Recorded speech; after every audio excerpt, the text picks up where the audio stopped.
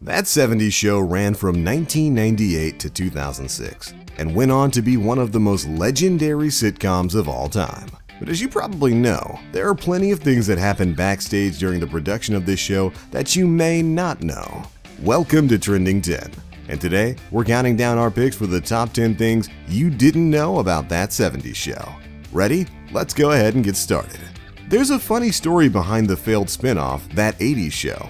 Bet you forgot that even existed. Actor Kevin McDonald was walking his dog one day when Topher Grace drove by, and McDonald said he was a huge fan of the show. This led to McDonald being brought on to play Pastor Dave. However, after being on 6 episodes, Pastor Dave disappeared with no explanation.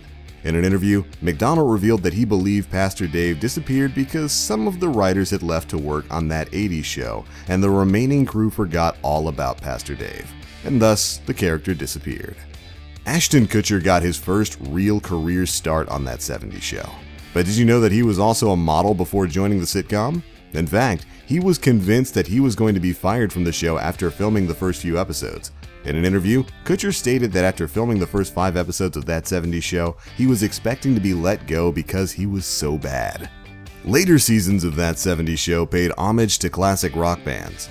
Season 5's episode titles were dedicated to Led Zeppelin, with titles like Going to California, Ramble On, and Heartbreaker. This went on to become a tradition for the show, as Season 6 honored The Who in the same fashion, Season 7 honored the Rolling Stones, and Season 8 honored Queen.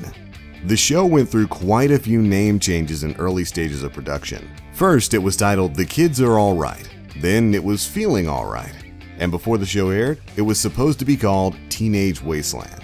But then the producers realized that no matter what they called the show, viewers would likely just refer to it as That 70s Show, thanks to the setting. That sparked the idea of just calling it what it literally was, That 70s Show. There was actually a British remake of That 70s Show that ran at the same time as the US one was going on. The British version was titled Days Like These and was produced by the same team as the US version. And it even used the same scripts by simply switching the American pop culture references with British ones. However, after Days Like These premiered in 1999, only 10 episodes were ever aired. Mila Kunis was very young when she was on That 70s Show. But did you know that she actually lied about her age in her audition? At the time of the audition, Kunis was only 14 years old, but the audition required that all actors be at least 18. Kunis told the production team that she would be 18 soon, but intentionally did not say when. After being hired for the show, the producers found out the truth about her age, but still thought she was the best fit for the show, so she was kept on. Speaking of Mila Kunis, did you know that Ashton Kutcher was actually Kunis' first kiss? That's right, Mila Kunis and Ashton Kutcher, who went on to get married and be known as one of Hollywood's biggest power couples, actually met on the set of That 70s Show, and Ashton was Mila Kunis' first kiss. Aw, how cute. Actor Topher Grace got his start from his time on That 70s Show. But did you know that he was discovered in a high school play?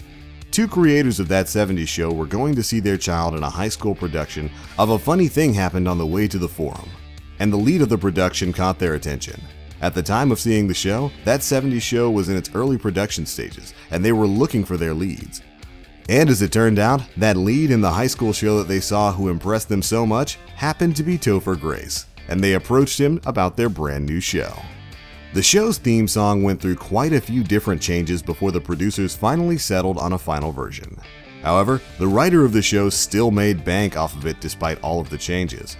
Alex Kilton, co-writer of In the Street, the show's theme song, signed a deal that would pay him $70 every time the show was played on the air, regardless of who was performing it. Pretty ironic considering the title of the show. Writer Will Forte had a lot of faith in That 70s Show, but apparently not a lot of faith in Saturday Night Live. Forte really enjoyed the writing and producing for That 70s Show, but was afraid of Saturday Night Live failing.